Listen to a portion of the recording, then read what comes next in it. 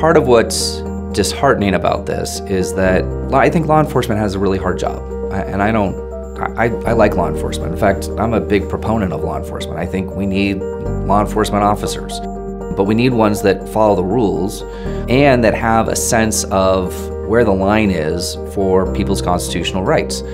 And while I don't pretend that that's easy, it is part of the job. So this case was about the Loggervales and what they had experienced as 3 black women.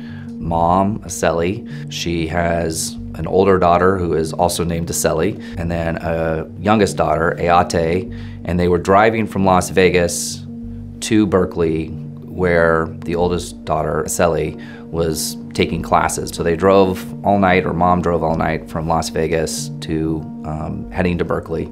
You know, it was the early morning hours, 6:30-ish in the morning.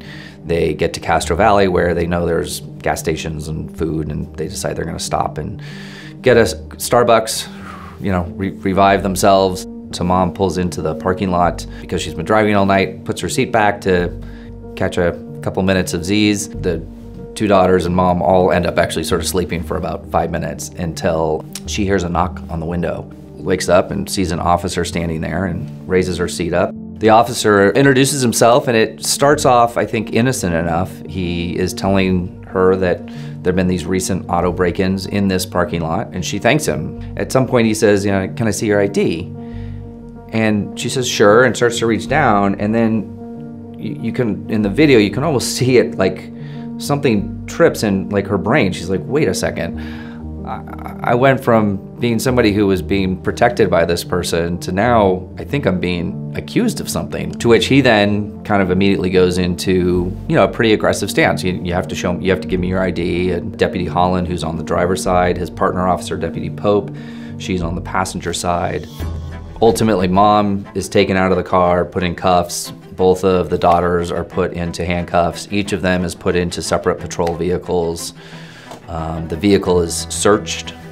Their purses are searched to get their IDs. And a sergeant ultimately does show up at the scene. Interestingly, before he talks to all 3, first of course talks to all the other officers. All of that happens off camera. So they all have body cams. And the body cams are on for a lot of this, but then after everybody gets detained, they turn them off. But you can see the video, you just can't hear the audio. And you can see them talking with one another. If what they thought they were doing was proper, why not just leave that audio on and let us hear their thought process, right? That would be really helpful. But they didn't. And then they're let go, which is what should have happened. There was no crime here. And they never should have been detained in the first place. They had the police report where Deputy Holland lists these prior quote-unquote auto burgs that he was investigating, which was the basis for his detention of this family. None of those auto burgs involved women. None of them involved 3 people. The closest you ever got to anything that matched the Loggervales was being black. Talking about doubling down, it got doubled down again when then the higher-ups, including the sheriff himself, endorsed all of this conduct. They sanctioned it all. When they said they reviewed it, they said, yeah, there was no problem here. It doesn't send the right message to people that we entrust with guns and tasers and batons and authority to take away people's freedom, to encourage them to double down on a bad detention by trying to justify it again and again and again by shading facts in ways that they think might be helpful. You know, it's much easier to just say that was a horrible experience and I'll never trust the police again, and I'm just gonna get past it and move on with my life.